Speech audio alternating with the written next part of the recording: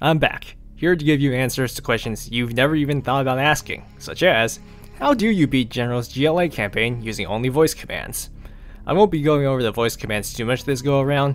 If you want to learn more, you should watch my China video first. This run will be done on mostly hard.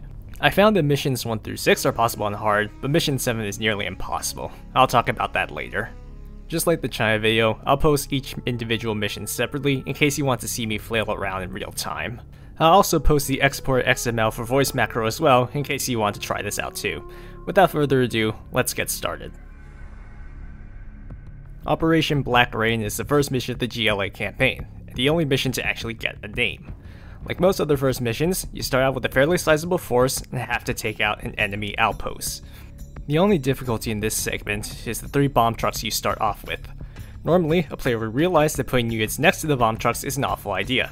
Unfortunately, I can't individually select them quickly. This is easily remedied by just moving all my units a safe distance to the left, and then guard moving the remaining enemy structures. Since the Tentacles and Scorpion tanks have ranged attacks, they'll stay far enough away from the blast zone. The next phase of the mission gives us a small base and makes us destroy a dam to liberate a village downstream. Unlike China's first mission, this one is slightly more difficult. GLA units are not as tough as their counterparts in the other factions, relying instead on hit and run tactics and guerrilla engagements. Guess who can't do either? You know the cool tunnel network the GLA gets that can teleport their units around the map? I won't be using them, sadly. As you can imagine, trying to use brute force with a faction meant for subversive actions is tricky. Most engagements will often end with me suffering as much, if not more casualties, than my enemies. After grinding down the enemy and destroying the Chinese base at the bottom of the dam, I move my Scorpions into position and target down the dam. You can go up and around the ridge, but honestly, there's no point. After a bit of waiting, I sacrifice my own men to finish the mission. Mission 2 requires you to steal UN foreign aid supplies. The objective itself is fairly straightforward. The game says you have to steal 40,000 in funds, but the only thing the game cares about is if you have 40,000 in the bank. This is actually a cool concept for a mission, since you have to balance how much you spend on army versus how much you have to save. Unfortunately, the mission itself can be a bit dull at times. To start off, the game gives me a barracks and a supply stash I cannot use, because they are both too far to the left. To ameliorate this, I have to build a second supply stash. I then build Scorpion tanks, simply because I have found that Tentacles are far too fragile to take down the Humvees on their own, and I don't want the hassle of infantry transport. Ideally, you would wait until the convoys drop their supplies, then raid them, but there's no way I can coordinate something that time sensitive.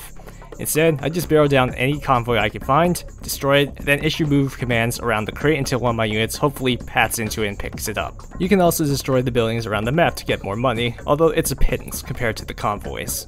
At 20,000, the map expands, revealing a small US outpost. The supply convoys also stop and are replaced with cargo planes. This is a good thing, because you now get access to the workhorse of the GLA, quad cannons. I tried attacking the US outpost, since you can actually get some supplies from it. That failed miserably, and sent me back financially. I then raided the various villages for supplies while waiting for supply planes to shoot down. This is where the mission can get boring. Ideally, you wait for a supply plane to drop their supplies, then shoot them down while preventing civilians from stealing your loot. I cannot do any of that, so it's a waiting game for me. At 30,000, the map expands again, and the US sends a sizable force to build a base and attack you. So, we should attack them first, but only after they start building a base, because their buildings also drop crates. Assuming no further setbacks, raiding the base should give you enough supplies to finish the mission. Mission 3 is effectively Mission 2, Part 2. You once again have to accrue 40,000 in funds to win. Unlike the last mission, most of your money this time around will come from looting buildings. It also introduces the Angry Mob, one of GLA's iconic units. Unlike other infantry, there are multiple entities in each unit, effectively giving it regenerating health. They also have that one upgrade that gives them AK-47s. The enemies send very few attack waves against you, and the ones they do send are usually mulched by your starting mobs. It was on this mission that I hit a major speed bump with voice commands. For whatever reason, cycling workers cycles through all workers. This includes workers that are gathering supplies. In other words, if I want to build something, it's going to take significantly longer, as I have to go through all my workers to find an idle one. It's not too bad on this mission, since there's not much building you have to do, but it gets worse on the later missions. The mission design itself is actually fairly intricate. The US airdrops reinforcements to attack you until you take down the airport. After that, the Chinese are scripted to send dragon tanks after you once the US withdraw, and they even have a base you can take out. There's even a win condition for destroying both enemy factions. Sadly, none of this is required by the mission, and odds are most players will seldom drag the game on long enough to reach that point. The buildings in the town provide enough money and are large enough that even I can target them.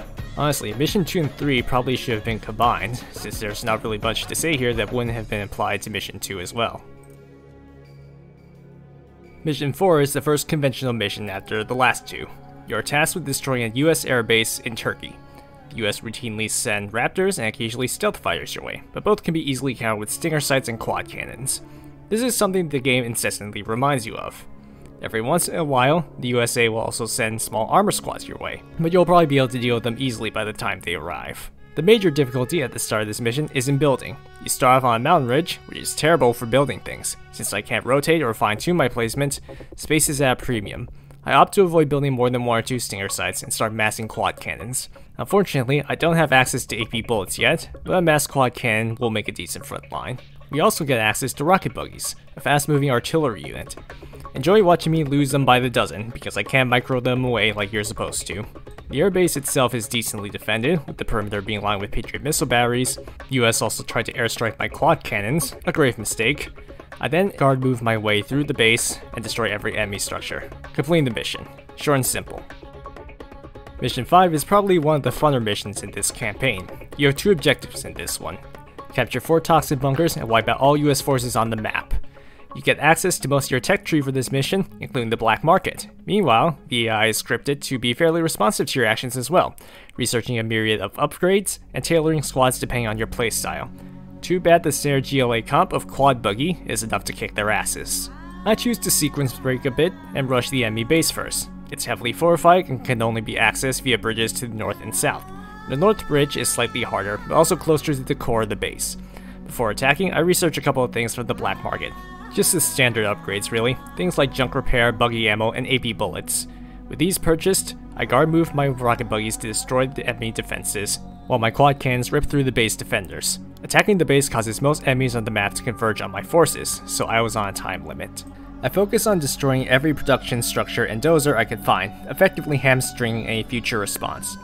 Remember the thing I said about the enemy tailoring their response to your playstyle? Yeah, they won't have a chance to do that. I lose my initial force to the reinforcements, but the damage was already done. Without dozers, airfields, war factories, the enemy could only send a small trickle of infantry my way. With the base stealth with, I start training rebels to capture the bunkers while using a new squad of quad cannons to clean up any remaining stragglers. After a brief moment of struggling to actually select the rebels, I start capturing the bunkers and hunt down whatever remains. It turns out I wasn't as thorough as I initially thought and left the barracks intact. And then the mission continued. The victory condition stipulates that you need to destroy every single unit, as is CNC tradition. A single Pathfinder was still alive. Thankfully, the quad cannons are fairly responsive, so he was taken care of swiftly. And with that, mission accomplished.